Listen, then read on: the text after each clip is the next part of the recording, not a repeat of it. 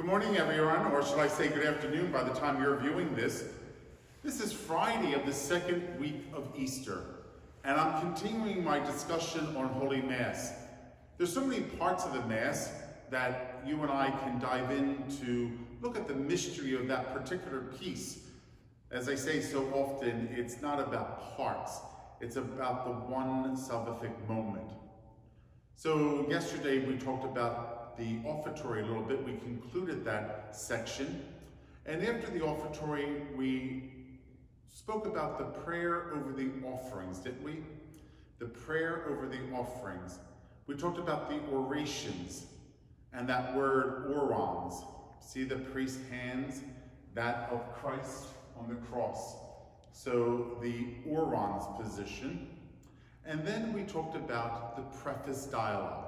The Lord be with you and with your spirit. Lift up your hearts. We lift them up to the Lord. Let us give thanks to the Lord our God. It is right and just. And then we went into the preface right before the Eucharistic prayer. It's that hallway that the angels lead us around the sacrifice of the Mass. Because all the angels and the saints encircle the altar, because there's only one eternal sacrifice. And how beautiful the angels and the saints encircle the altar in adoration as they sing, "Holy, holy, holy, Lord God of hosts. Heaven and earth are full of your glory. Hosanna in the highest. Blessed is he who comes in the name of the Lord. Hosanna in the highest." And we kneel in adoration. So in every single Mass, when the Holy, Holy is being sung or recited, do you realize all 9 choirs of angels are encircling around the altar? All the saints. How beautiful that moment is. And God's people join the angels and the saints in kneeling in adoration. And then we begin the Eucharistic prayer. And I was telling you about the Eucharistic prayer, how the priest bends over slightly as he picks up the host. It's Christ. And you can see him bending over slightly with the cross on his shoulder. See, I'm even pointing to my right shoulder. It's always right. Jesus sits at the right hand of the Father. It's always right. And the same with the chalice. And I told you about the commingling, didn't I? About the drop of water that came forth from the side of Christ. Blood and water gushed forth from the side of Christ. There, his right side. The sacramental life of the church is born. I want to talk to you a little bit about a dressed chalice. The chalice veil. Sometimes we don't see this. It's not that it's been discontinued. Don't think that it's optional. And so that's why in some parishes you will see them use this, and then you will see them not use this. So I don't want you to think it's required, and why isn't Father doing that? It's part of local custom too.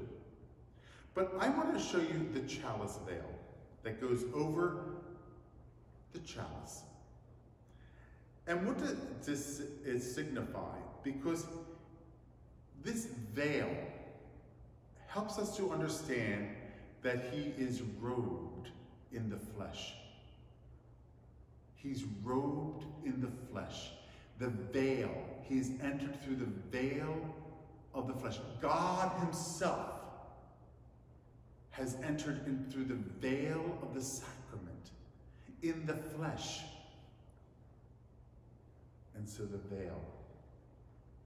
Just a reminder. Then I want to tell you about this linen. Do you know this linen that goes on the altar? It's called a corporal. And you'll see Father place this linen on the altar. A corporal. What does the word corporal mean? Body. So the body of Christ lays upon this corporal. What does it signify spiritually? There's always a spiritual connotation to it. Like I said about the veil robed in the flesh. The corporal. This signifies the shroud. Do you know he was wrapped? His body was wrapped in the shroud. This signifies the shroud.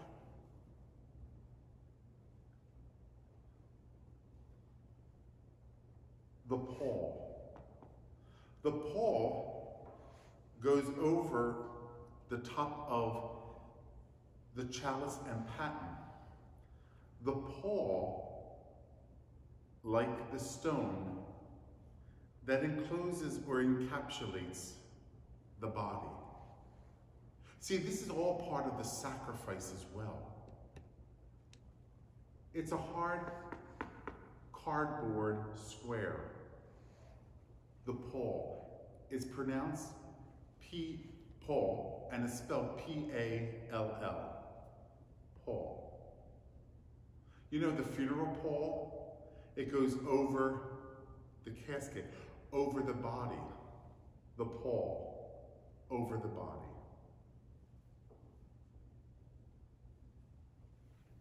The corporal. Ooh, the purificator.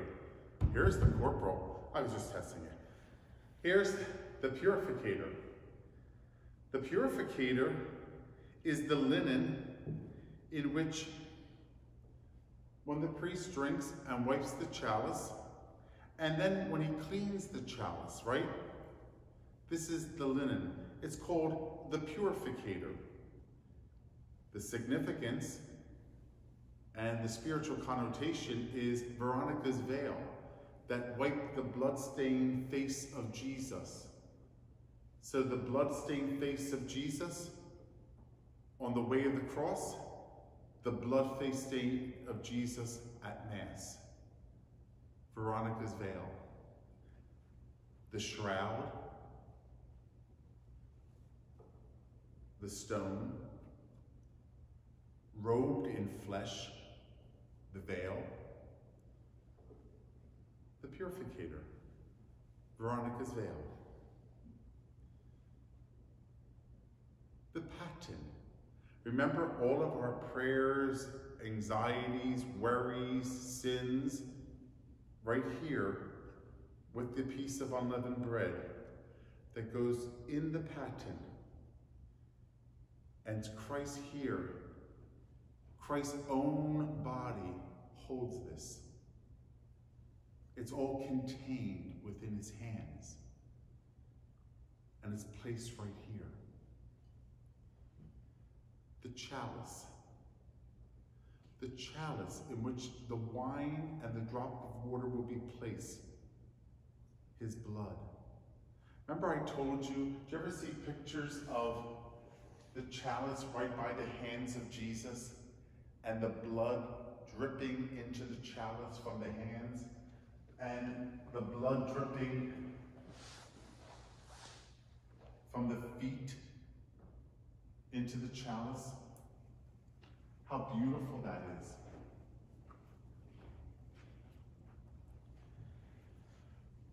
And there you have it, everyone, the veiled chalice. So the purificator, the paten, the pall,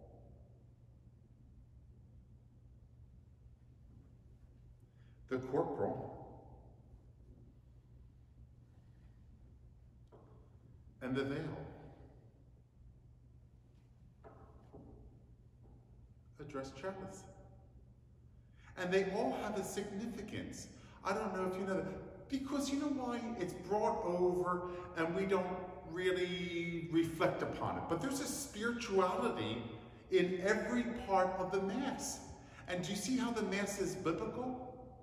I'm referring to all those parts that we use that we find in sacred scripture, from the procession and the journey that's found in the scriptures, from the altar of sacrifice that is found in the scripture, the altar of the cross, they say, the altar of sacrifice. That's why the cross is always placed on the altar or near the altar. The cross, I mean the crucifix, because we use those words interchangeably, but we understand cross to be crucifix. The kissing of the place of the sacrifice, the going to the chair and the significance of the chair, the sign of the cross and the greeting. Go to look at Paul's letters. He greets us, the grace of our Lord Jesus Christ, the love of God, the communion of the Holy Spirit, the reflection of our own sins, the Gloria, the song of the angels at the birth of Christ, the opening collect, the first oration of the three major orations, and the priest's hands, Christ's hands. So all these parts, and I want you to review back about what they mean and what the significance of these parts mean. And the chalice. The chalice is brought over from a side table that's called a credence table. Now, you'll probably know that in St. Mary's Church, there are two credence tables. You've seen them, haven't you? The credence table is always next to a server, because that is where the server performs the ministry in which he or she is entitled to do at the sacred liturgy. So on this side of the sanctuary is the credence table for the acolytes, those who are serving. Serving and bringing up the elements, the chalice, the washing of the hands, which we will get to in a minute, and places it on the altar so the deacon can prepare. This credence table is where the missal is placed, and a liturgical binder for the creed and the universal prayer. And so the server that sits on this side handles the books, so the priest can remain with his hands in the orans position.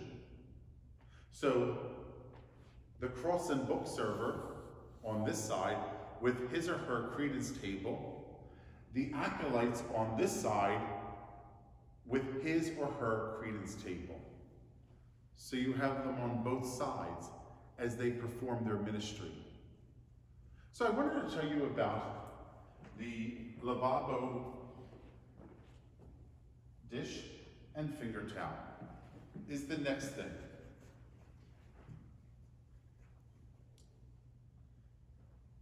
Wash, O Lord, my iniquities, cleanse me from my sins.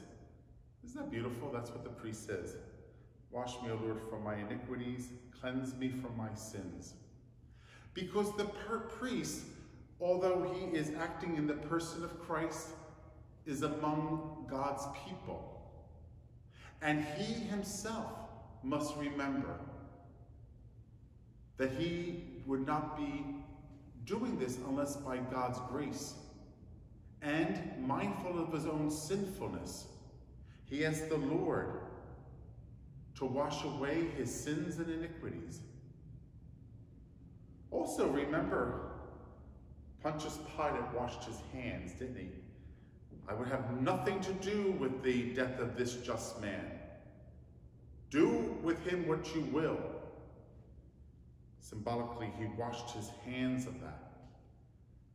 That has a couple connotations also. It's a remembrance of that, and also of saying, like, I don't want the death of the Lord in one way, because my own sins have done this. So I acknowledge that. But at the same time, the priest cannot shirk the responsibility he has. He has a great responsibility in making sure he defends.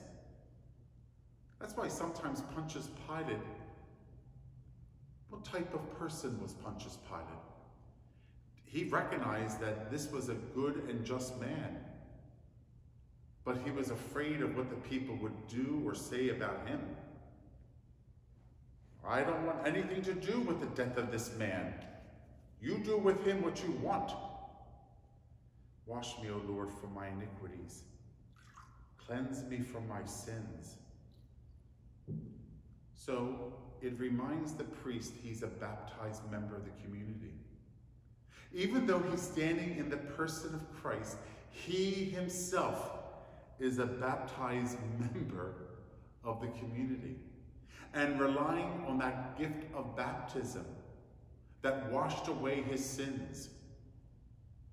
How beautiful it is. And even in the celebration of the Mass, how the blood and water flowed from the side of Christ.